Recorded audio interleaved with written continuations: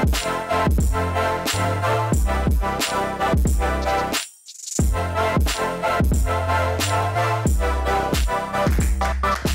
welcome back to another episode of Solly's Vlog. Right now, we're currently reviewing my summer recap of 2021.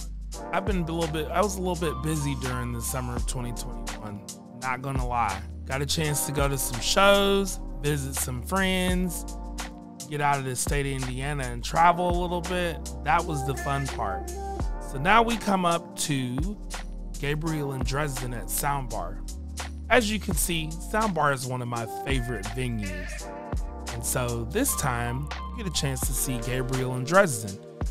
Gabriel and Dresden is important to me for this simple fact: club quarantine. Prior to the pandemic, I started an event at the patron saint called Trance.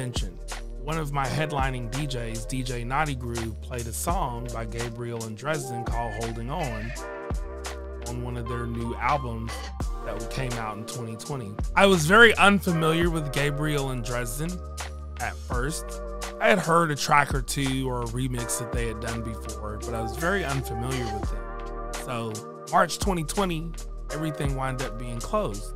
Well, myself included, like a lot of other DJs, went to Twitch. Gabriel and Dresden being some of those DJs. I started watching Club Quarantine in March of 2020, and it was a life changer.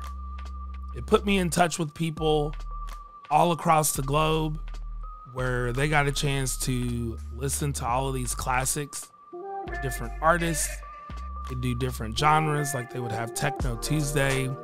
They would feature a lot of different artists on the Anjuna label or other labels such as Marsh and other DJs that I'll probably mention in future vlogs to come. But Club Quarantine was a very important part of keeping me motivated during the pandemic. Dave, Josh, I love you guys. You're completely awesome. Just want you to know that. But they were very instrumental in keeping my interest in DJing when I took a 9-month pause and didn't know if I would ever be back to DJing in the club. So those are the kind of things that are very, very important to kind of look at in the grand scheme of things. They started kind of a tour in 2021 called Gabriel and Dresden and Friends. So I went to the Chicago show. That was a fun show.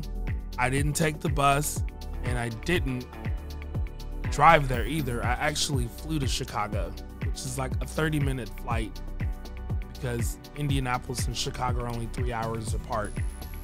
But I flew to Chicago, which actually it was my friend Rachel's birthday, and I got a chance to hang out with her for a little bit for her birthday, and I got a chance to see Gabriel and Dresden. The show was incredible, which if you've watched Club Quarantine, these guys always put on an awesome show. But there was one thing that was missing from this particular Gabriel and Dresden show. Dave wasn't there. Dave was under the weather at the time, so I didn't get a chance to see Dave perform at Soundbar, which kind of sucked.